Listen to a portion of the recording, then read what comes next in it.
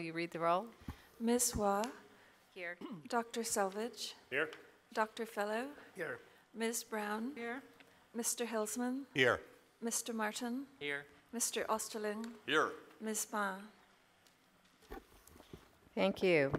We will convene to closed session. There are 4 items under closed session: collective bargaining, PCC, CFT, lead negotiator, Dr. Robert Miller, Government Code 54957.6. Second item, Government Code 54956.9D1, conference with legal counsel, existing litigation, Pasadena City College Faculty Association versus Pasadena Area Community College District, Public Employment Relations Board unfair practice charge number LACE 5776E. Third item, Government Code 54957, Public Employee Appointment Director EOP and S, Care and Foster Youth Programs. Fifth item, Government Code 54957, Evaluation of Employee Superintendent President.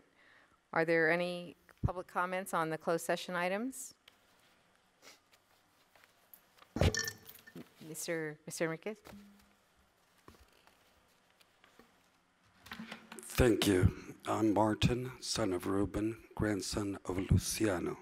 In praise of Dr. Miller, from one Lancer to another, thank you for your 20 years of service. In 2015, I publicly praised you and cara vis-a-vis in the office of superintendent.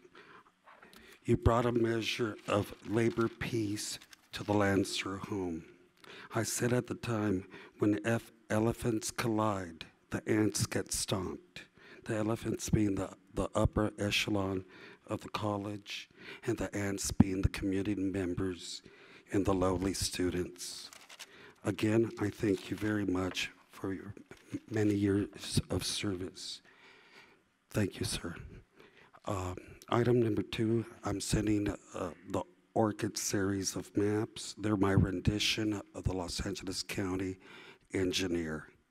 Thank you, honorable trustees and all. Thank you.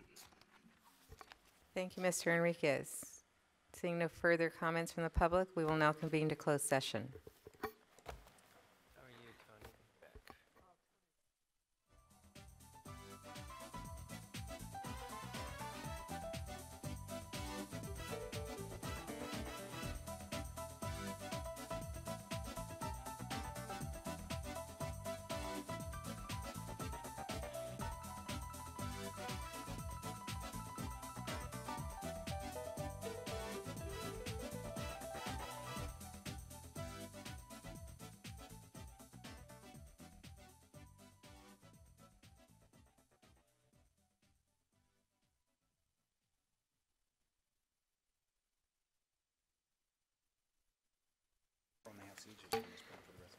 We have one item to I guess we're going to say the pledge, right? So let me have Trustee Fellow. Will you lead us in the pledge? Please stand. Place your hand over your heart and repeat after me. I pledge allegiance to the flag of the United States of America and to the republic for which it stands, one nation, under God, indivisible, with liberty and justice for all. Thank you.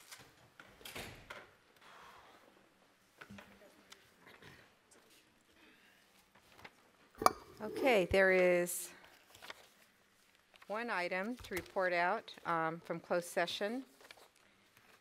So in closed session, on motion of Trustee Selvage and seconded by Trustee Fellow, the board voted to approve the settlement agreement for Pasadena City College Faculty Association versus the Pasadena Area Community College District, Public Employee Relations Board unfair practice charge number LACE 5776E. This agreement is to resolve PERB decision number 2444 and to make affected employees whole for any losses suffered as a result of the district's 2012-2013 calendar change, including interest at the rate of 7% per annum. The district agreed to pay 214 specified employees, each a gross total amount of $5,723.40. The district also agreed to create a fund of $100,000 to reimburse current full-time for their lost deposits for prepaid vacations or for reasonable time spent modifying curriculum due to the cancellation or for other purposes as mutually agreed to by the district and faculty association with regard to the 2013 winter intersession. The vote was unanimous. Members Brown, Hilsman, Selvage, Fellow, Martin, and Osterling have voted in favor, and Waugh have voted in favor of the action. There were no votes against. Okay, so we will now convene the open session. And are there any speakers on non-agenda items? Trustee Fellow? Do we have B first or not? I'm sorry, introductions. I skipped item B. Introductions and recognitions. Dr. Miller? Well, Trustee Waugh, if we would join me at the podium over there, when I ask Dr. Miller, we will recognize Dr. Miller. Dr. Miller, if you join us over there, please.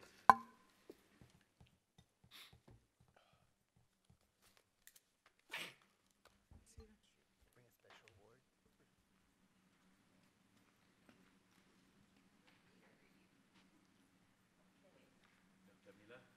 Dr. Miller. Thank you. All right, so I've been asked to read this, except I didn't bring my glasses, so. All right, proclamation for Dr. Robert Miller. Whereas Dr. Robert Miller has served the Pasadena Area Community College District as an administrator for more than 20 years, and whereas Dr. Miller has performed with distinction as Assistant Superintendent and Senior Vice President for Business and College Services, and whereas Dr. Miller's service to our college has spanned a wide range of roles, including educational services, academic affairs, business and financial services, human resources, strategic planning, and community engagement, to name but a few. And whereas Dr. Miller's tenure as interim superintendent president was distinguished by a marked improvement in campus climate, collegiality, and school spirit. And whereas Dr. Miller's colleagues speak highly of his strategic guidance, fiscal stewardship, good humor, and unparalleled knowledge of California's community college system. And whereas Dr. Miller has raised our college's profile across California and the nation through his service and leadership on bodies including the Community College League of California and the American Association of Community Colleges. And whereas Dr. Miller is a proud PCC alumnus, having earned his associate's degree in communications here in 1975, and whereas Dr. Miller is a hallmark of our community with more than 30 years service as a member of the Pasadena Tournament of Roses Association, including 3 on the association's executive board, and whereas our colleagues on the Board of Trustees and throughout the faculty, staff, and administration of Pasadena City College wish Dr. Miller well as he continues his career, now therefore, well. I, Rajan Verdian, Superintendent President of Pasadena City College. And I, Linda Waugh, President of the Pasadena Area Community College District Board of Trustees, proclaim our college's appreciation for Dr. Robert Miller.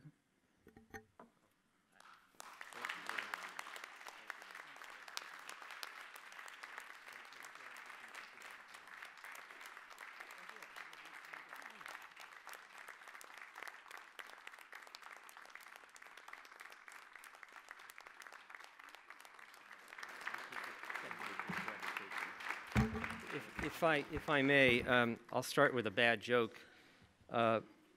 40 years from now, when my obituary is going to be written, I'm going to ask them to use this, okay? Very bad joke. But I just had to say that I'm touched, I'm honored, I'm humbled by this amazing honor. I've spent a good part of my life at this institution. I love the college dearly. I certainly love our students and our faculty and our staff and the special place that PCC is. The opportunities that have been afforded to me here have been significant and beyond my personal and professional dreams. So I will just end this with a personal thanks to the board for your support over the years, those of you who have been here, and certainly for the warm welcome of our two newest board members, and give sincere appreciation.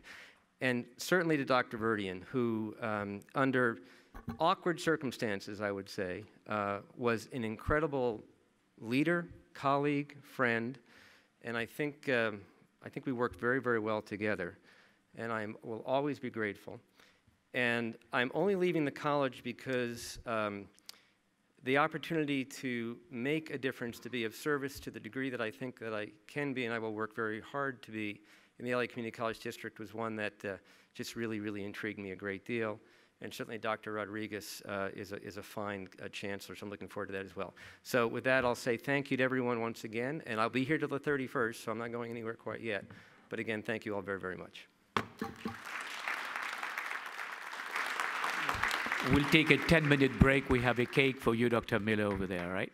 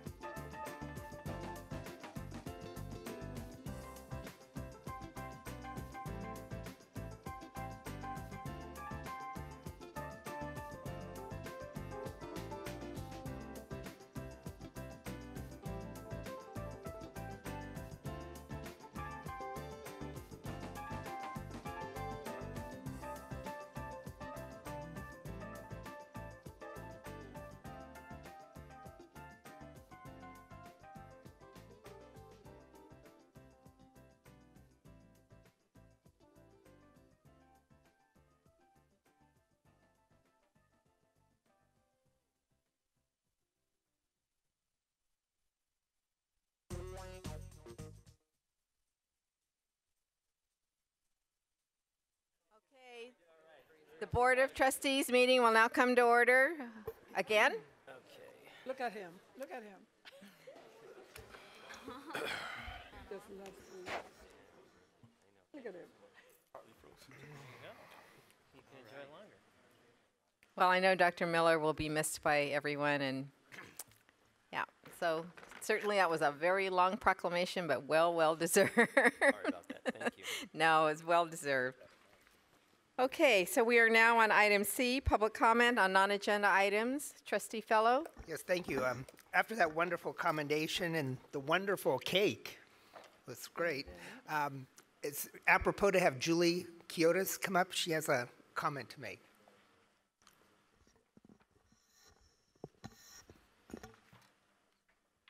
Good evening, all. My name is Julie Quiotes, and I'm president of the Faculty Association and lead negotiator for the faculty. I'd like to publicly, I'm sorry, I don't usually speak from notes, so this is new for me. I would like to publicly, sincerely thank Dr. Miller for the hard work he has led at the negotiating table. Dr. Miller has been lead negotiator for the district for the past 2 years. In that time, we have made more progress than we have made over the past 10 years. And I know that personally because I have been at the negotiating table for all 10 of those years. Dr. Miller actively listens to issues and advocates for what he believes. I assure you that we have not always agreed, but we do always agree that the students and the mission are at the center of everything that we do at the negotiating table and everything that we do here on this campus. He listens for why people say what they do and seeks a solution to the issues. He has a can-do spirit that will be missed by the faculty on our campus. He holds the belief that we are doing a great job, but that we can always do better. We will miss your continuous improvement of our campus, but please remember, since you work all of the time, we have your cell phone number and you're not finished with us yet. Thank you. Thank you, Dr. Quiotes. Thank you very much.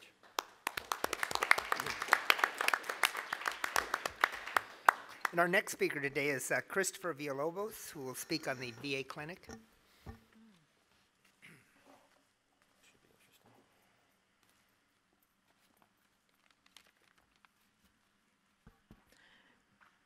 Good evening. My name is Christopher Marvin Villalobos. I served in the United States Army 4 years. I was a tanker. I did 1 tour. I am still in the Army Reserves. As a sergeant, I work in civil affairs. And my time spent here has been nothing but admirable. I really do enjoy Pasadena City College. Most people, when they talk about junior colleges, they don't talk much about it.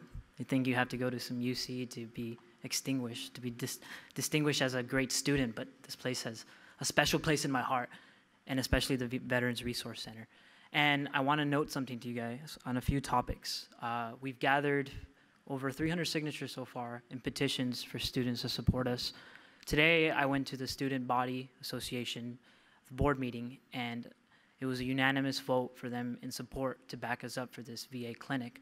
And I understand there's still some talk over whether this is a good idea or not. And there are things beyond my comprehension that I understand that is a complicated procedure, but I'm asking each and every one of you to reconsider this thing that would create a legacy for this campus and for these students. I mean, I've gone to West LA Hospital and I've spent a whole day. I think when I first got back from the United States Army, from Georgia, Fort Benning is originally where I was stationed. I spent the whole day from morning to the time they close, just waiting to get seen for a foot. And right now, I have a fractured finger. And yes, I could drive about 2-hour drive, depending on traffic, on the 405. Each and every one of you know about the traffic on the 405 or on any freeway for this matter, and how inconvenient it can be at times. So I can urge you that this clinic is in favor, not only for the soldiers, for the sailors, for the Marines, for every student on campus.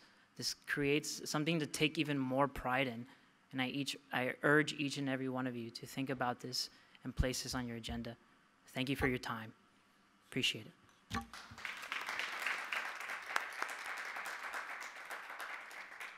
Madam President, that's it for tonight. Thank you. At this time, we are on item D, approval of the minutes. May I have a motion to approve the minutes? Move approval of minutes? Second.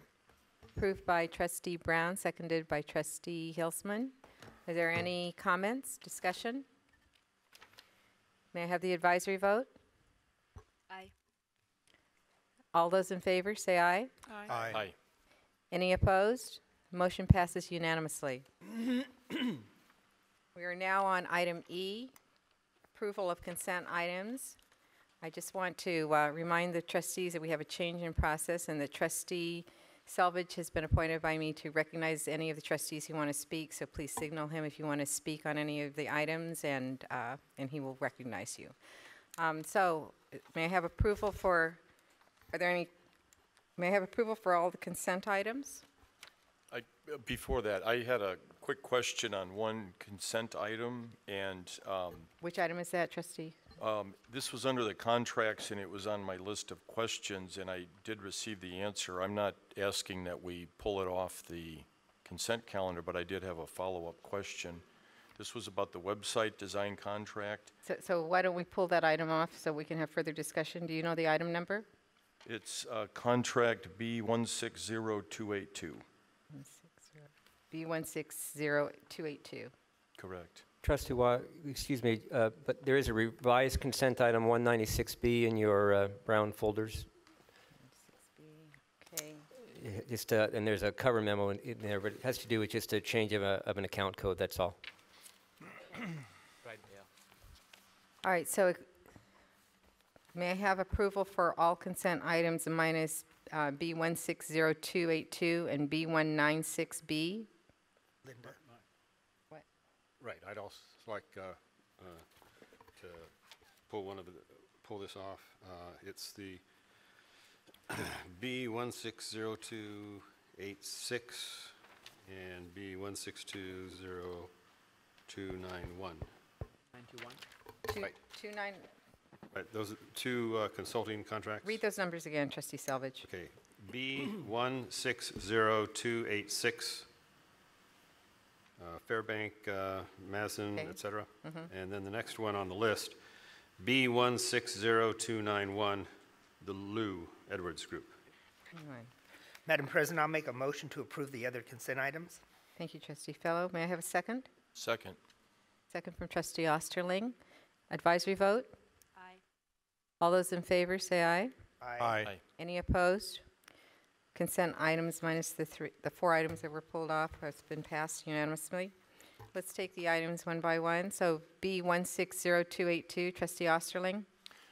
Very quickly, this is a contract for website design, and as I understand it, this is for a consortium of 24 community colleges and high schools, I think 16 and 8.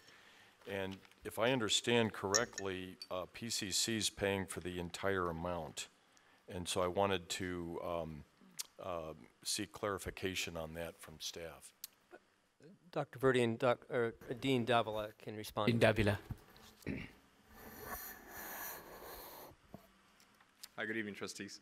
LA High Tech is a consortium made up of 8 community colleges and 16 high schools. It's one of the initial 12 California Career Pathways Trust grants.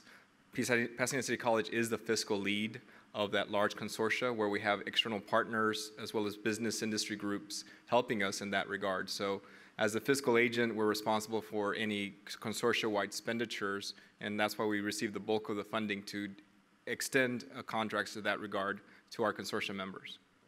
So we're receiving the bulk of the funding, and we Correct. are responsible for the expenses for the entire consortium. Correct. Okay, thank you.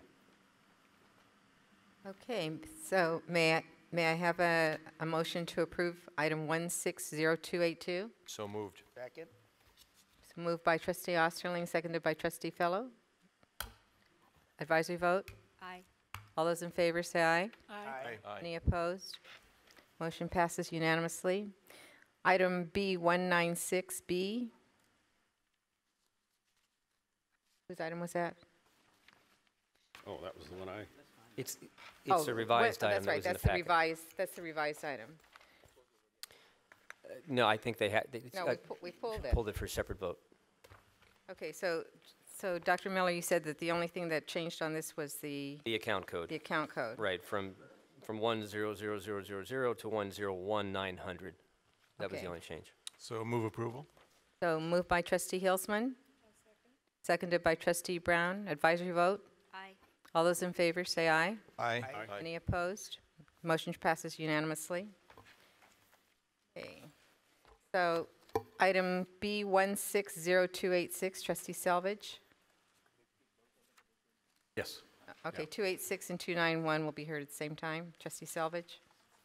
Yeah, my question is, this is these are contracts that would, in connection with the Centennial Facilities Master Plan, and we got a schedule which suggested that we would try and put the plan, well, this would be a survey to see, what sort of public support there is, and then one of them through a survey. The other is a contract for just sort of general advice on going out with a bond issue. When I looked at the schedule that we received, I think it was yesterday, on what the steps were remaining on the facilities master plan, I'm very concerned that it's unrealistic to think we can put together the master plan in time to do everything else that needs to be done in order to have an item on the ballot in November. And I looked back very thoroughly at the notes I have from the meetings that I've attended as the chair of the, what is it called, Bob? Budget and Audit Committee. Budget and Audit. No, the other. The facilities, Centennial Facilities Master Plan Working Group. The ad hoc. The ad hoc. Right, working yeah, group. right, the ad hoc. And the last presentation we had on the Centennial Facilities Master Plan was almost 1 year ago today. I looked at the schedules there, and to me, they just don't seem to mesh. And I'm very concerned that if we, one, that it would be premature to do a survey if we're not going to do the bond in November. And two, I'm, like I say, very concerned and don't see how we could possibly get it finished in that time.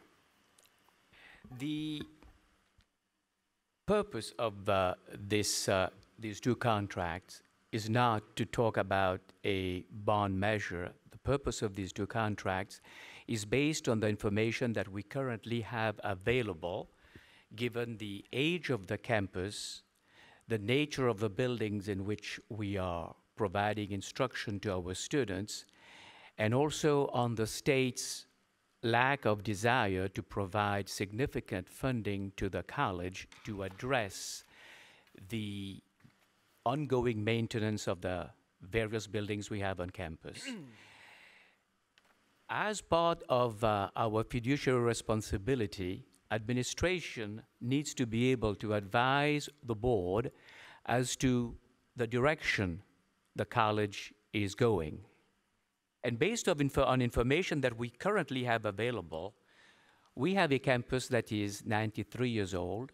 We have multiple buildings on campus that need significant renovation, and on a regular basis, sometimes weekly, we have significant issues with facilities that lead to thousands and thousands of dollars of operation, and one problem leads to another.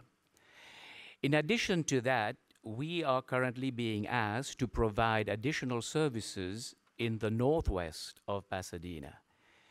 The PUSD is making available to us a building.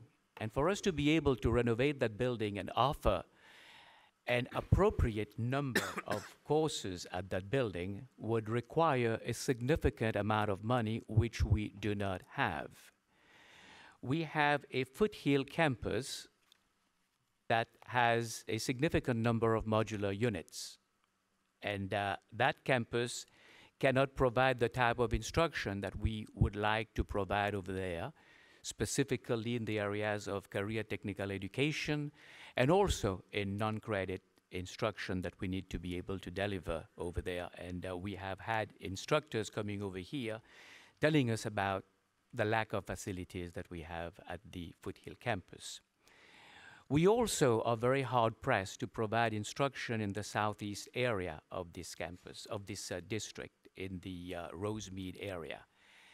We currently have a lease agreement with the Almonte Union School District, and that lease will be coming to an end very soon, and we don't own the building there. And yet, that's an area where a significant number of FTES is being generated.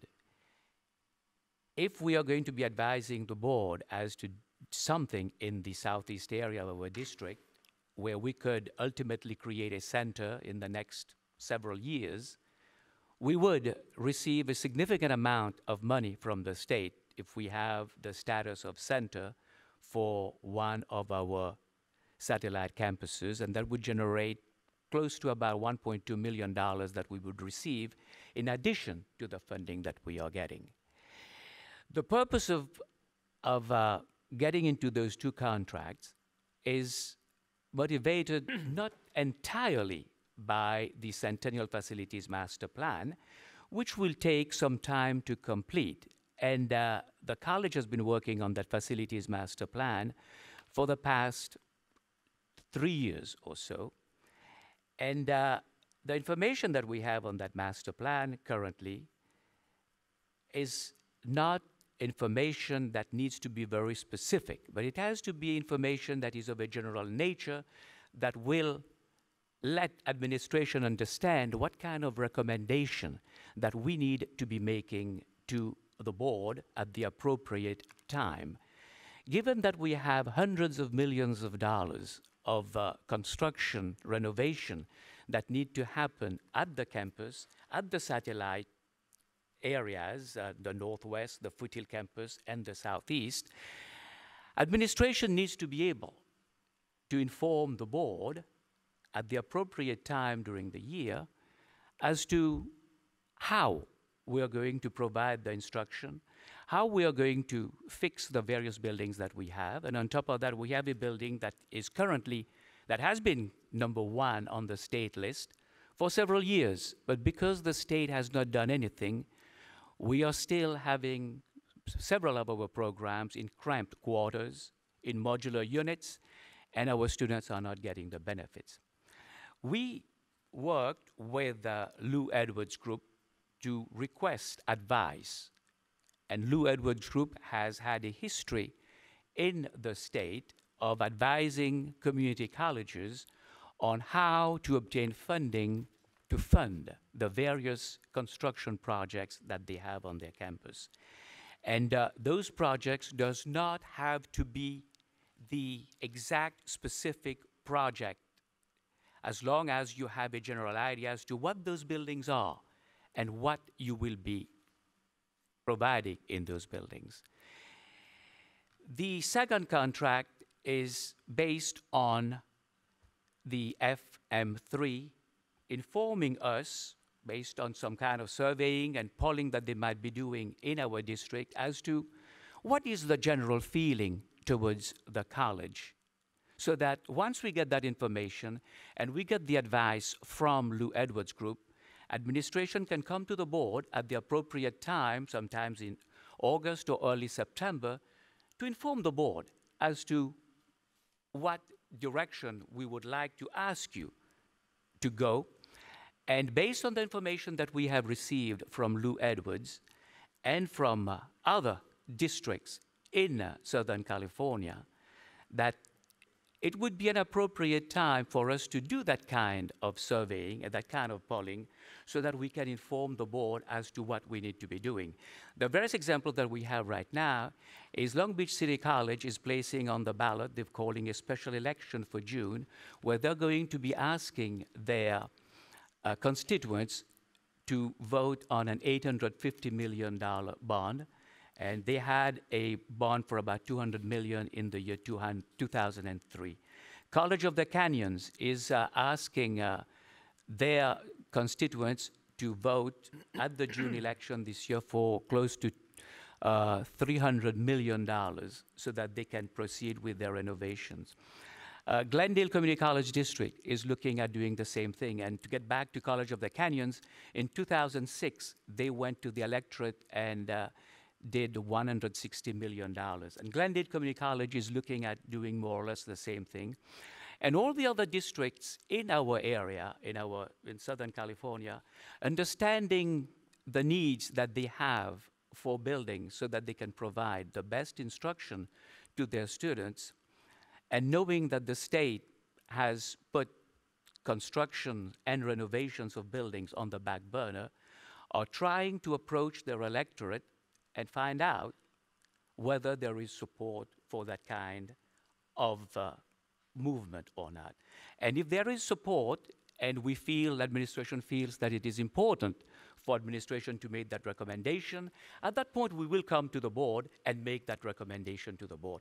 For now, all we are asking is for the board to approve us entering into those two contracts so that we can get that information that is so necessary for us to be able to advise you so that you can make an informed decision as to what we should be doing. Two questions. When would they complete the work? When would they start and complete approximately? If we enter into the agreement tomorrow, we've been informed that FM3 will be able to complete that work before the end of April and provide us with the information. They will conduct the surveying in 3 languages, in English, in Spanish, and in Mandarin. They're going to survey the whole district. Have they decided if they would tell us what results they got from what areas? They will provide that kind of information, yes. Okay. And it says in the agenda package here that to determine whether the priorities set forth in the district facilities master plan. Now, I think we got some sort of priorities a year ago when we had a briefing, but have those been updated, or are they written down someplace right now? We are working with HGA. We will be calling a meeting of the subcommittee of the board to have HGA meet with the group so that HGA can give us not a finished product, but at least a product that will come very close to what we would need to be able to work with the board and provide the information that the board would need. And at what stage is that you're speaking of? HGA will be meeting with us so that we can set up a meeting with the subcommittee of the board as quickly as possible. Okay. Thank you. Any other questions?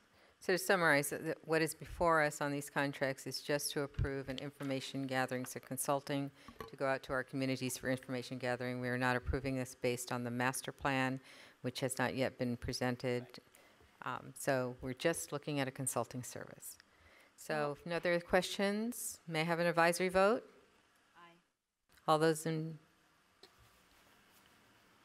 We Sorry. need a motion for approval. oh, so sorry. I move that we My approve goodness. consent. I move approval. President in training, may I have a motion? Move approval of consent item 185B, both of them. I'll Thank second you. it. And so moved by Trustee Brown, seconded by Trustee Selvage. May I have the advisory vote? Aye. All those in favor say aye. Aye. Aye. Any opposed? Motion passes unanimously. Thank you for keeping me on my toes, Trustee Brown. Okay, actions recommended for approval. Item F, receipt of fiscal year 2014-15 PCC Foundation audit. President Verdian. I'm going to ask Executive Director Bobby Abraham to introduce the auditor who will present the Thank you very audit report. much. We are pleased to present this audit to you tonight. Just yesterday, this was presented to the Foundation Board of Directors and approved unanimously. And I'd like to introduce Heather McGee from Vicente, Lloyd, and Stutzman, who worked with us very closely on this. Thank you. Good evening, and thank you for having me come out tonight to present the Foundation Audit Report. The Foundation is an organization formed independent of the district. However, due to the relationship with the district, I'm here presenting the audit report to you tonight. We did meet with the Foundation's audit committee to go over the report thoroughly back in January. But there's 3 things that are key in communicating what the audit report contains. So I'm happy to present to you the audit report that has been given an unqualified opinion, or also known as a clean opinion. What that means is that the numbers that are presented in the financial statements can be relied upon. Also, another important information to do with the audit is whether there were any audit adjustments. I'm sorry, there's an echo. There are no audit adjustments associated with the audit report, as well as there is not a management letter issued this year. Any questions for the board? Go ahead. Well, first, is there an extra copy of this readily available? Yeah, right here. Because I don't think Trustee Osterling I never received it. never got the actual book. Thank you. Oh, well, that's fine. Okay. All right.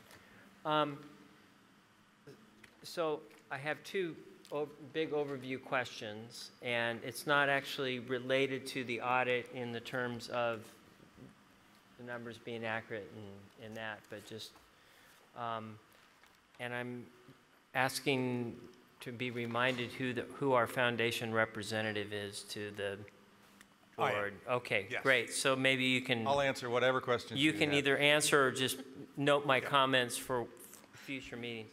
So on page 4, which is the statement of activities, first I'm thrilled in the fact that program services went from 1.9 million to 2.8 million, which implies about $900,000 of more general good that was accomplished this year than the prior year, at least in its oversimplistic form to me.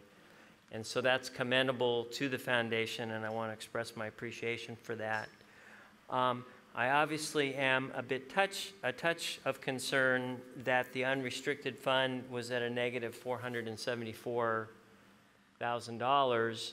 I realize there's good years and bad years, and I just, I know we have a phenomenal foundation board, but obviously that's not a sustainable thing if this is a trend, and just would like some assurance from either our representative or our staff that the board is on top of that question. Okay, now it's fine, I guess. Yeah, reassure me now. Don't worry, I'll let manager answer that. Thank you for echoing my concern that I talk about almost ad nauseum with the foundation board members. One of the things that we are planning to do, well, first of all, let me back up and let you know that we see the issue, we know that it's there, and we have a philosophy that we call theoretical cash, which basically means anytime we see that kind of issue coming up, we make sure that we have money in the bank in an unrestricted short-term account that can cover that at any time. So that the concern of real cash has been addressed. The second thing is unrestricted money is the most difficult money to raise. And as you know, we raised a lot of money last year through a gala, and it was mostly restricted. And so immediately we began to talk about moving into a major gifts campaign. And once again, a major gifts campaign raises a lot of money, and a lot of times that is restricted money. So we have added a fifth element to the 4 initiatives that Dr. Verdian has outlined for us, and that is an annual fund, so that we are not only talking about the needs of college, but we are talking about the unrestricted needs of the foundation. The reason that I'm recommending that we move in that direction is that you actually raise more unrestricted money when you're asking for restricted money than you do if you're asking for unrestricted money. So what tends to happen is people identify their passions with specific areas of the college, but once they hear your case, they identify their general overall loyalty to the college, and many of those gifts come in unrestricted. So we are pushing forward in our development efforts to address that exact issue. And in that context, I had in the board notes to the superintendent raised the question of perhaps an appropriate indirect rate that might be allowable to be charged to even some of the temporarily restricted to, as an appropriate cost to manage that, and ask that maybe the board, the foundation, and yourself consider, under your watchful tutelage, some kind of appropriate indirect rate to recap some of that in an acceptable way. A second or third comment, if you call that my second, if the indirect rate is my second comment, my third comment is both a question and a note that in looking at the temporarily restricted income, I see investment income of $535,000, and I also see a realized and unrealized loss of minus $163,000. And realizing that this was a June 30 close, and kind of vaguely remembering back that though the market today has been very volatile and there's been a lot of down markets that have happened, not so. June 30 seems like June 30 was more or less a kind of a high period, and so I guess I'm a little bit surprised to see a realized and unrealized loss of $163,000, and thought maybe our auditors could elaborate briefly on that. Go to the next page. Go to I'm on the statement of activities. Right, so since the statement of activities is a snapshot at June 30th, or the investment fair value is a snapshot at June 30th, it can change. And I do work with a handful of other college foundations, and this is very common, and they had similar activities this year. But the statement of activities is for a period, and the period is the entire year ending June 30, so it's not necessarily just the investment. You know, it could have been sold July of 14, I get it. But I guess I'm just a little surprised to see that size of a loss. Right. And is the investment income that's not realized or unrealized gains, I assume then that is just purely dividends? Interest in dividends? Gains is when the investment's actually sold, so you're actually realizing those gains at that moment that you've made that transaction, where the unrealized gains is the what sometimes is referred to as a paper loss, and that's the, as of June 30th, the change in the value, the fair value of the investment. Yeah, but the realized and unrealized gains are consolidated into the minus 163 with the other income investment net of expenses of a positive 535. So that says to me, you made a tremendous amount of interest income and dividends, but the things you actually sold, you sold for a loss, and there might have been some things you didn't sell that were recognized as a loss as of June 30, which again, I'm just a little shocked at because that was kind of a high. Well, if you turn to page 12, the interest and dividends are all on the financial statements are included in the interest income, where if you refer to page 12, there's an additional footnote for the investments, and the realized gains is $295,000 for the current year, and the unrealized losses makes up the significant difference. Yeah, that's just, okay, so that almost exasperates my question that it just seems like a very high unrealized loss for June 30, but again, I'll leave that, you know, I know it's a phenomenal board, I'm sure they're all over that, and I'll leave that. It's a very engaged board, and they have an investment committee who's poring over the investment statements and meeting with the investment broker.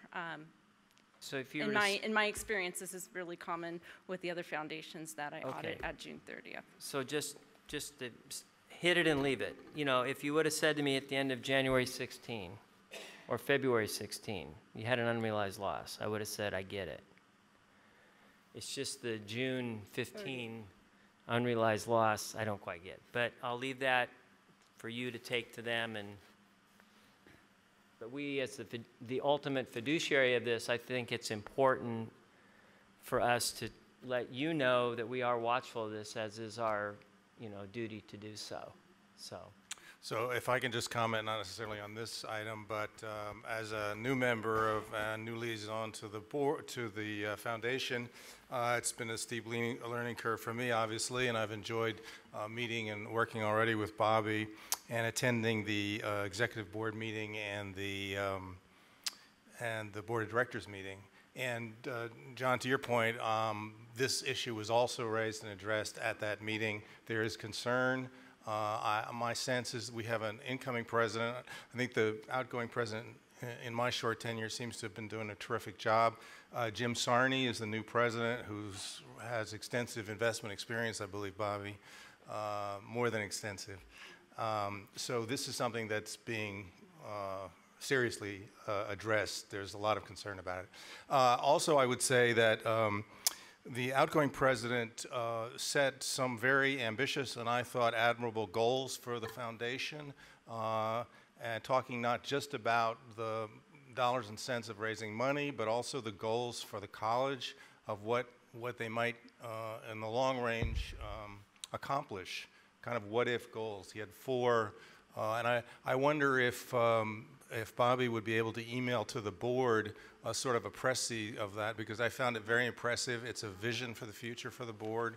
I think that there's a lot of buy-in for that, and it's an ambitious look at the mission for the foundation that I think could really be of great help and support for the college. So, Bobby, if you can send it to me. President Verdian, would that be acceptable to you? Yes. That would be acceptable. Jim? So I have a follow-up question to John's question, to Trustee Martin. Could we, Trustee Hilsman, could you follow up and see what the unrealized losses are as of, say, the end of February, and see if the situation is... Right, I was going to suggest that, and maybe with the help of the staff, we can take a look, actually, we can do a snapshot of June 2015, because my memory's foggy on that. My investment portfolio is not large enough to track this very diligently, but I think you're right, and we'll take a look at that. And I think, Trustee Osterling, what you're asking is a little more specificity about the nature of the investments? Oh, just to see where it's gone since then. What Trustee Martin was saying is the market was in pretty good shape at June 30th of last year, and it's deteriorated since then, and so the concern would be is that the unrealized loss has increased. Right. Okay. I have Trustee Selvage. 3 small questions in the short. And one observation, the questions that they asked about sustainability of the eliminatory activities that you engage in here, if that's sustainable. That occurred to me when I saw the figures. The good stuff going up and the balance sheet, if you will, sort of going down a bit. Is it legally required for this audit to be presented to PCC? Okay. It is required. Yeah, that's what I thought. I think we've got this around the same time as we got the audits for the college. Are we going to return to getting these about the same time as we get the overall audit for the college? Right. The answer is yes, we Okay. intend to get back on that schedule. Right, Yes, okay. Trustee Selvage. And then the third, short, small question. You're not an attorney, neither am I, but I'm going to ask you a legal question anyway. What is the description of the legal relationship between PCC and the foundation? It's, quote, independent, but there's a connection because you have to submit a audit for the foundation to us, so. Right. There is a related party footnote in the back of the disclosure with, it's twofold. For governmental accounting standards, the district has to evaluate several different criterion, and management has reviewed it and determined, okay, the activities of the foundation does not need to be reported in the district financial report. The term independent, there's an auxiliary manual that's getting updated, and independent can mean several different things. Okay. It could be independent in the terminology as it's not organized under education codes versus organized under California business codes. And I was having that discussion with Bobby earlier, and we're going to look at some additional documentation that she has regarding that. Thank you. So I have a comment, but not on the fiscal report. And since Trustee Hilsman commented on the board looking at the goals, one of the things I had brought up in the past, and I hope it is something that we look at seriously, is using and I guess culling or cultivating donations for not just scholarships, but more for internships. because I think that the ability for students to be able to get that experience in the workplace as part of their education, but as a paid experience, so many of our students are part-time and have to work. I think it's very valuable. In fact, I think many reports on scholarships versus internships shows a much more positive relationship for the students back from internships. So I hope that is something that the board will look at as one of the goals. Okay, no further questions. So may I have a motion to approve? Motion to receive the foundation financial Receive the, audit. okay. to Second. receive- So motion made by trustee Fellow, seconded by trustee Selvage. Advisory vote? Aye. All those in favor? Aye. Any opposed? Motion passes unanimously. Item G, adoption of resolution number 548, authorizing refinancing of Pasadena Area Community College District 2016 general obligation refunding of bonds. President Verdian. Well, before I turn this over to Assistant Superintendent Dr. Miller, I want to thank the Budget and Audit Subcommittee of the board that met on Monday and made a recommendation to college administration to see to it that we have a financial consultant working on behalf of the college to review our documents. We have seen the merit of that recommendation and we are proceeding accordingly. And I'm asking Dr. Miller now to introduce our guests. I'd be more than happy to. First of all, again, sincere thanks to the board subcommittee for their support and guidance at the Monday meeting. I'm going to turn this over to our Executive Director of Business Services, Joe Simonesci, who will introduce our guests and also engage in a very short presentation. Yes, thank you. So tonight the district is requesting approval of Agenda Item G, which is the adoption of Resolution number 548, authorizing the refinancing of the Pasadena Area Community College District's general obligation bonds for refunding. The administration did meet with the Budget and Audit Subcommittee on Monday and answered questions related to the documents that have been going back and forth. In addition, the administration is sourcing a pricing consultant to support the process per the request of the board subcommittee. Tonight we have with us Rod Carter, who is the Managing Director with RBC Capital Markets, who is our underwriter, and Diane Kwan, who is our partner, who is a partner with Hodkins, Delafield, and Wood, our bond counsel. So I'm now going to turn it over to Mr. Carter, who will go through the presentation that is before you and answer questions afterwards. Thank you. Good evening. It's a pleasure to be here and talk to you about this very important topic. So we've been sending updates to the district for about a year about this opportunity, and the good news is that it's only gotten better because rates have stayed low. Wish we could predict rates, but of course none of us can. The Fed met today and decided not to raise rates. They're continuing to watch the economy. But you have the opportunity on about 37 million of your bonds to refinance them and to lower the interest rates for your taxpayers. These include the 2006 Series B and the 2009 Series D. Under current market conditions, you can lower your interest rate from 4.94 to a 2.38. This creates about $7 million in savings for your taxpayers. The net present value savings are around 16%. Generally, we recommend doing a refinancing if your savings are at a minimum 3% and between 3 and 5%. As you can see, they're significantly above that.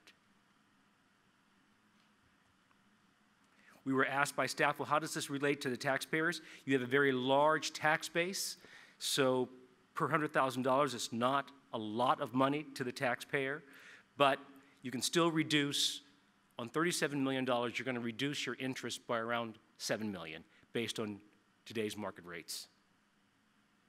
That's a chunk of change. And that's after cost. That's after your cost.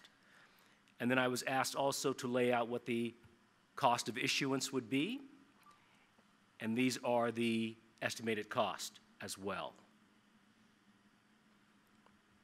One last thing I want to mention on the first page was we did a sensitivity analysis. What if rates go down 20 basis points from where they are right now? What if they go up 20 basis points? Just to give you an idea of what happens when rates change. Of course, the rates are not finalized until after the board, if the board decides to proceed on this refinancing, and then we lock in the interest rates at a later date. May I answer any questions about any of this? Any questions? Trustee Salvage? Yes, in the absence of any questions, just want to mention that this is a really good deal for PCC. It's comparable to somebody refinancing a home mortgage when interest rates have fallen. One thing I note here, and if you were watching the figures of the tables that were going up here, we're not extending the term of the obligation. What we're doing is reducing the annual obligation for the same term, and after all the costs and everything, as it was mentioned, we're still well ahead. You know, I've been involved in public facilities bonds and stuff like that. I'm familiar. Gosh, Trustee Osterling is, and Trustee Martin's been through this a few times before in the last 36 and a half years. So, you know, we're all pretty familiar with this. It was a great opportunity on Monday to go through this in detail, and we are pleased that the college is going to retain at this stage in this overall effort, a pricing consultant. So we have somebody on our side that has a fiduciary duty to PCC and is expert and all that, and that's a normal thing for these types of transactions. So all in all, it looks like a really good deal, and taxpayers should be happy. Thank you.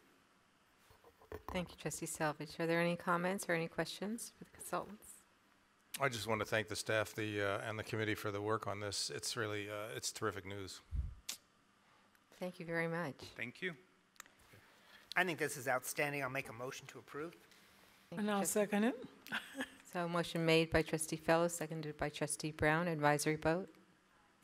All those in favor say aye. Aye. Aye. Any opposed? Motion passes unanimously. Okay, item H, adopt the resolution 547, reserves for contingencies, 2015-2016. President Verdian. Can't hear you. We're asking the board to approve the transfer of the $1,770,000 so that we can meet the obligations that we have to meet based on the PERB ruling. Dr. Miller, is there anything you want to add to that? Just to remind the board that there is an explanatory memo in their packets. I think you've had a chance to take a look at that. This does allow us to fund the PERB ruling and a couple of other things that grew out of that. This was money that we had budgeted. So we're just moving it from the reserve for contingencies line in our budget to the actual operating budget so that we can pay these obligations. Any questions? I have one. Trustee Selvage. Right, on the page where it describes recommendation, fiscal implications, background, it says adopting reserves for contingencies, but isn't this, in fact, a transfer of funds in the contingency to another account to make the $1.7 million payment? Contingencies. That is correct. So do we need to change the wording in the resolution? I'm not sure. We've used this resolution in the past without any particular issues, but I think I don't think it would matter if we went ahead and made that change. Yeah, clarify this. It's not setting it aside as a reserve for contingency or putting in. It's coming out of there and going to that other account.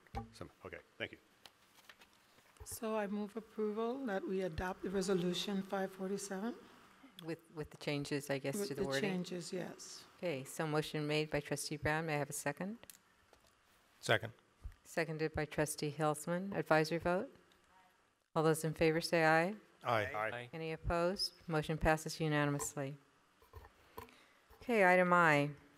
Approval of negotiated collective bargaining agreement, CBA, between the Pasadena City College, California Federation of Teachers, Local 6525, PCC, CFT, and the Pasadena Area Community College District, known as District, for July 1, 2014 through June 30th, 2017. We're asking the board to approve this negotiated collective bargaining agreement, and the funding to meet this obligation is included in the 2015-2016 adopted budget. Dr. Miller, anything we want to add? Nothing to add other than a sincere thanks to the PCC CFT unit for negotiating in very good faith. Sincere thanks to Julie Mosier and the HR staff for working diligently on this. And this does bring this contract to current and puts us in good stead for the next round of negotiations. Thank you. May I have a motion to approve? Move approval. Second. Moved by Trustee Brown, seconded by Trustee Fellow. Any discussion? Advisory vote? All those in favor say aye. Aye. Aye. Aye. Any opposed? Motion passes unanimously. We are now on information items. J, Superintendent President's Report. Thank you, Trustee Wah. I want to congratulate Ms. Nikki Dixon. We approved her today in the consent calendar as Director of EOPS, Care and Foster Youth Services. Nikki Dixon, congratulations.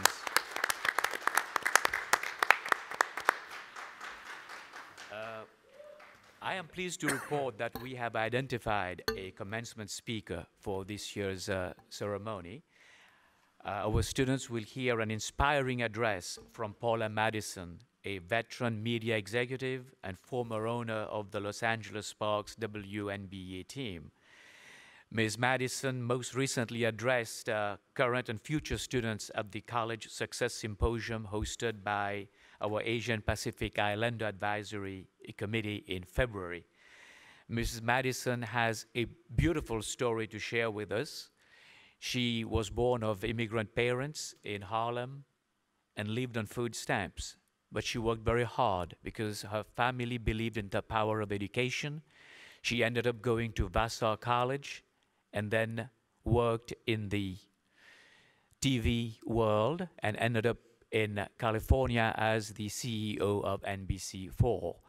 And she currently is the CEO of her own company. And she did make a trip to China to find her grandparents, and she was able to locate them in the Guangdong province, China. It's a very inspirational speaker that our students will be listening to. Last week, I had the opportunity to read at Washington Elementary School in Northwest Pasadena. As part of my outreach to the community, I was invited to attend the school and reach to the students, and it was indeed a pleasure to be in a fourth grade classroom sharing stories from fourth grade books to the students. And they were all very excited at knowing that I worked at Pasadena City College, because it is their dream to come to Pasadena City College, and we want to make sure that this dream comes true. On Wednesday of last week, together with a group of administrators of the college, I was at the San Marino City Council to share with them what is happening at Pasadena City College and how the college is working with the San Marino School District and with the City of San Marino to help promote education and economic and workforce development. I was warmly received, so were college staff, by the city mayor and the city council, as well as the fire marshal, Mark Phillips, who is also an adjunct instructor in our fire technology program. And it was indeed a beautiful thing to be able to be in the community and address the folks about what is happening at the college. Members of our staff were pleased to share our Pathways program with nearly 100 attendees at a conference in Sacramento last week. And we look forward to continue sharing the success of our Pathways program. Pathways has distinguished itself as one of PCC's landmark programs, and other colleges are looking to it as a model for their own operations. Our accreditation report continues to receive public feedback through our website, and the board will also be providing the feedback to our accreditation liaison officer, Dr. Kathy Scott, by the 18th of March, the deadline, right, Dr. Scott? And next, the document will be going through our shared governance groups before it comes to the board for final approval. But I want to make something very clear to everybody, that this is a very serious business. Under the 2-year rule, the federal government has made it very clear to the commission that colleges have 2 years to fix the problems, to fix the recommendations that the commission gives to the college. Now, when we submit our report to the commission in October, and we get the visit sometimes in October or November, and the commission hears the conclusion of the team that will be visiting us, we will know about the action taken by the commission at the end of January. By then, it'll be the 19th month. If for whatever reason that action is a negative action, we will only have 5 months left to fix the problems that we have, because the federal government has made it very clear that colleges cannot take longer than 2 years to fix their problem. And I want one thing to be very clear, that we are all working very hard because we believe in our school, we believe in the success of our students, and we want this to be successful. But for whatever reason, if anything were to happen, we could find ourselves at that point in a show cause status. And we don't want this to happen to us. And I can assure you that we will all, the Board of Trustees, college administration, faculty, staff, management, we will all work together to ensure that we get out of this probationary status. And I also want to commend 2 of our students, Dante Chambers and Jesse Rogers, for the Gold Awards at the Speech and Debate State Championships in Concord last weekend. Chambers earned his award in the International Public Debate category, and Rogers won for her prose interpretation performance. 3 other PCC students took home medals from the contest, and 18 students competed at this level overall. This was indeed wonderful work by our students, trained by our very own faculty and staff. And this week, our piano department is hosting the internationally acclaimed pianist Boris Slutsky of the Peabody Conservatory for a series of master classes and a recital this Saturday. We are so pleased to offer an artist-in-residence program that gives our students access to world-class performers in this way. If you would like to hear the performance this Saturday, come to Westerbeck Hall at 7 p.m. And I know invitations have been sent out to everybody. This concludes my report. Thank you, Dr. Verdian. We'll now go on to announcements by shared governance representatives and the Board of Trustees. Start with President Morales. Good evening, everyone, and welcome back from spring break. I really hope you guys all enjoyed your week off, which for most of us wasn't a week off. But I also wanted to say that our lobby committee was able to go to DC this past weekend. Thanks to all of you guys also for helping our students go to their trips. I know Puente Clave asked to go to some trips, and thanks to you guys, they were able to go. And I was inspired from lots of students that came back saying that changed their lives, going to other universities and getting to know those universities, especially some of our minority groups that were able to go to those campuses and never realized how great of a campus that can be. And just hearing that is their dream school starting from now makes me very happy as a student. So I want to thank all of you guys for that. Something that I want you guys to know that St. Patrick's Day is tomorrow. Our AS is hosting an event, also a movie night tomorrow called The Theory of Everything. So you guys are welcome to come. There's going to be delicious German food outside tomorrow afternoon. It's from Berlin, so you guys are welcome to come and at least grab a little bite. And also on our movie night, we're gonna have some, nachos and popcorn. So again, you guys are also welcome in that. And that's all for my report. Thanks again, and welcome back. How eclectic, German food for St. Patrick's Day. Oh, and there's also puppies. I know Dr. Verdine loves the little small puppies, so they'll be out there for you guys tomorrow too.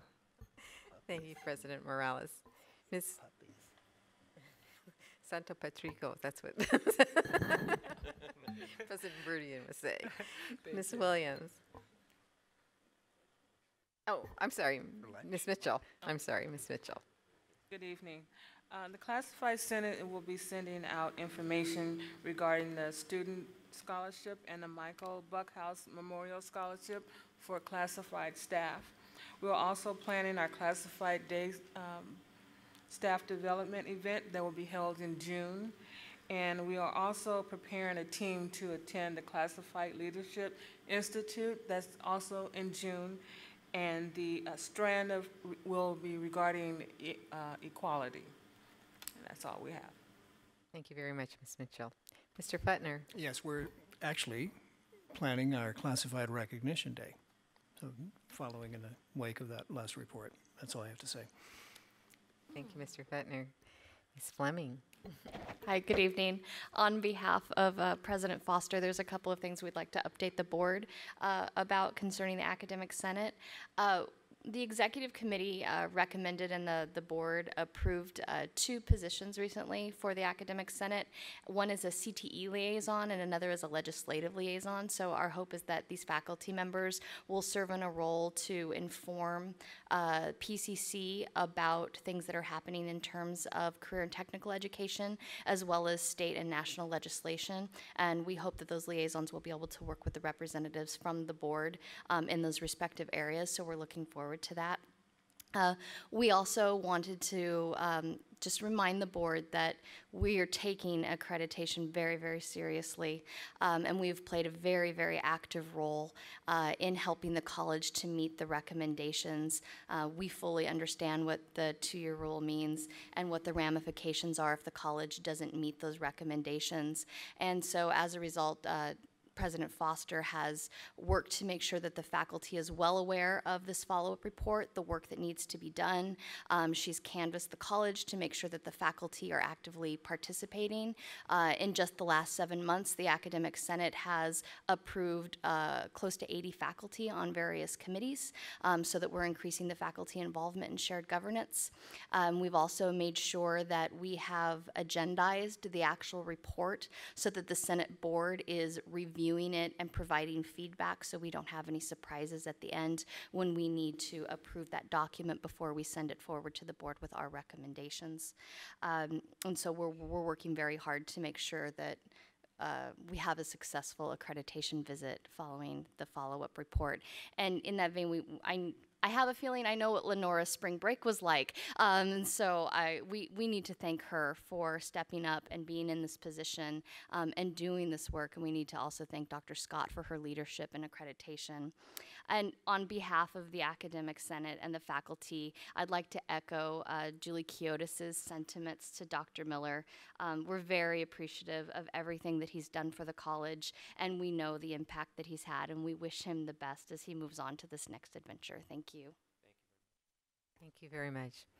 Let's move to the reports by the board. Let's start with Trustee Bond.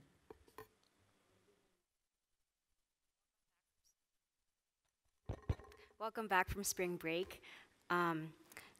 This week, the students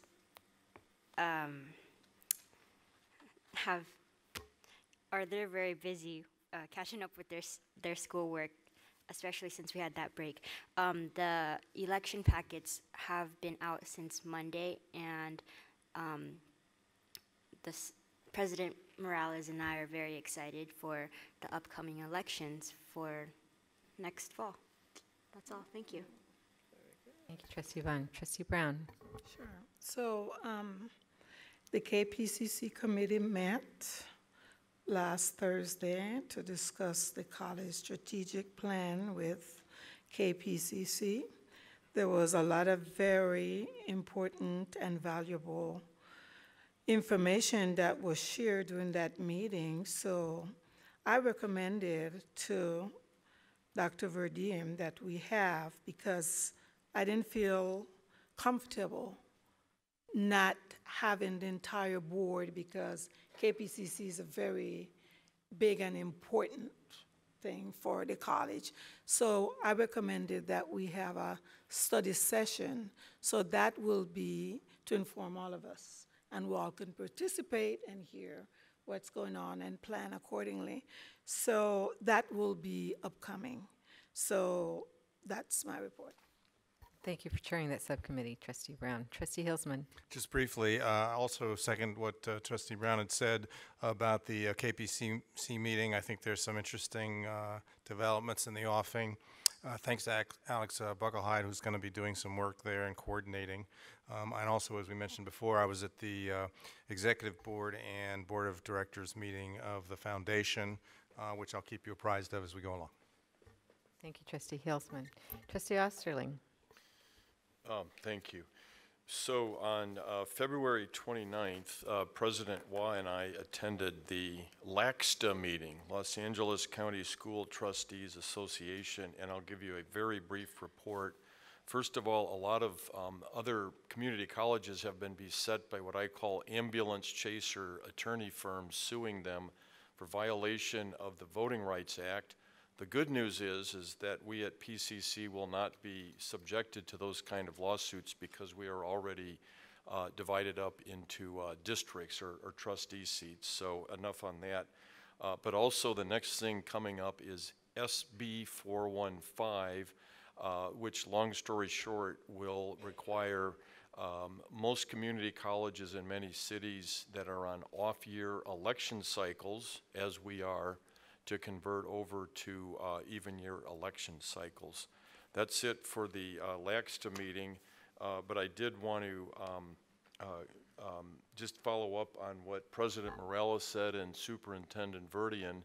The students put their spring break to good work. I was reading the various activities they were involved in and wanted to thank the faculty that helped and supported them to do that, and also commend the students that went up to Sacramento and performed so well in the debate.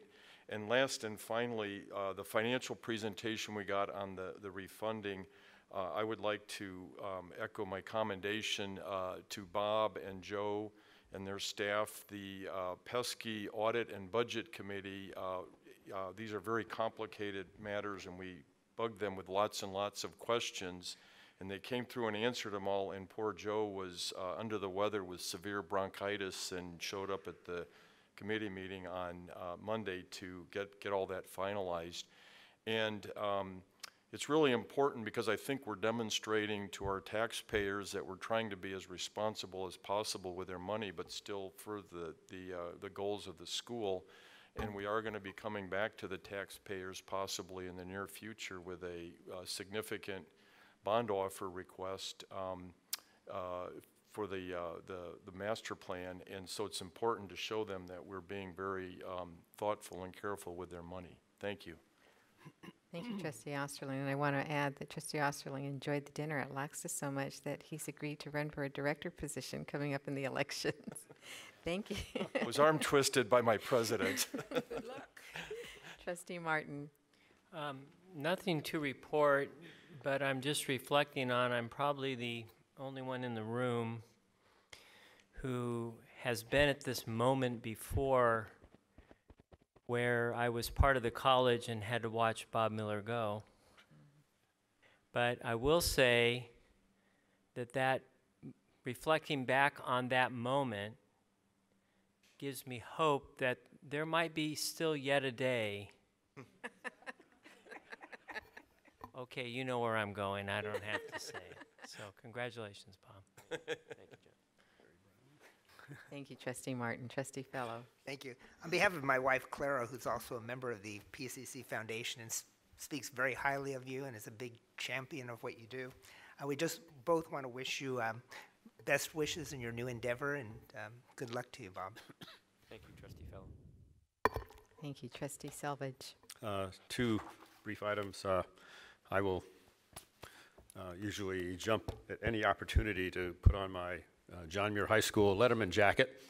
I did so recently when Trustee Brown and Dr. Bell and I went to John Muir High School for a celebration and an event in which the Los Angeles Dodgers were thanked for plowing a whole bunch of money into a baseball field there at John Muir High School. Now, how many people here went to Muir?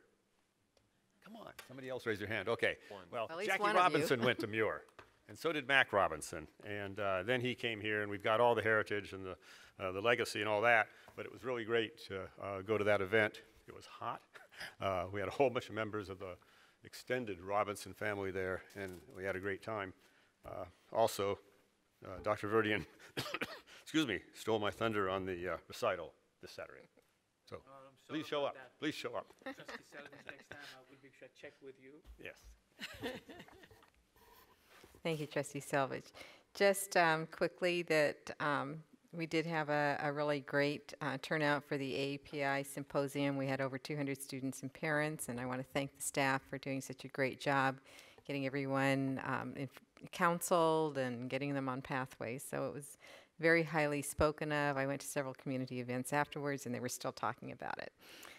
So as Trustee Osterling said, we were both at the LAXTA meeting, and one of the upcoming events for LAXTA will be here in at PCC on April 25th, and will be on workforce. So CTE is very close to my heart and something I hope that all of us will go to. We're going to have a special student rate, and I encourage the students to come because we'll be bringing in the young invincibles who will talk about the millennials and the trends. So one of the things I see that didn't make it into our packets was the board activity reports, and so I had listed the Strong Workforce website, and I hope the trustees will take advantage and take a look at it. It includes data from the Launch Board 2.0. And one of the handouts I had included was, it shows the difference of the salaries of someone who has not yet taken a skills builder course and then someone who has taken 2 skills builder courses. And the difference in salaries is something like from $17,000 to $40,000. I mean, it's tremendous jump and opportunities to kind of focus our students and get them on a strong career path in industries where they're going to make a huge difference economically. And there was a joint meeting of the CCLC, the CEOs, and the trustees. There are a number of legislative issues that were discussed. Among those was the AB 2222, the transit bill, but also the zero text book, workforce, and Cal Grants. So hopefully the trustees will take a look at those notes. They'll get sent out. And I think that's it. President, well, I think also we should remind folks about the trustee coffee that we're having. Thank you very much, Trustee Hilsman. So, yeah, there is going to be a coffee with the trustees. So we have four trustees who will be attending with the classified coffees. It's open to everyone, and so we look forward to meeting with the classified staff and hearing from you all. Okay, so no further reports. We will look at the future proposed business dates. We have an upcoming meeting with the joint meeting with Associated Students, and so President Morales, if any of the trustees have things that they would like to hear from the Associated Students, forward them to me so I can get them to Trustee Bond and President Morales. But we look forward to hearing that, and then we'll have a joint meeting with the PUSD on a Thursday, so not our regular Wednesday meeting. I believe, Trustee Osterling, you did bring up a change in the calendar for October, although it's not listed here. So we could consider that. We will consider that for October, right? Correct. Right, so in October, the ACCT will be having their conference on October 5th, and I think that conflicts with our meeting date. So if the trustees are open to approving a change in that date, how would we do that, Dr. Verdian? We will bring that for your action at the next board meeting. Okay. We'll either recommend a change of date or we'll cancel that specific date meeting if we don't have any agenda, and we'll think about it. We'll bring something to you next week. Right, I think it'd be good to do it at the next board meeting rather than waiting till October. So for the trustees to look at your calendars and make sure that they can make a change. Okay, are there any proposed future agenda items? So I do want to call your attention to the master calendar. Ms. Thompson has updated the master calendar, so take a look at all of the events that are coming up on the master calendar. And I've asked to incorporate the dates for the reports that trustees have requested, and even if the dates are not firm, President Verdian will work towards finalizing those dates, but we'll give some ETAs, so that would be great. Okay, no other issues before the board. This meeting is now adjourned.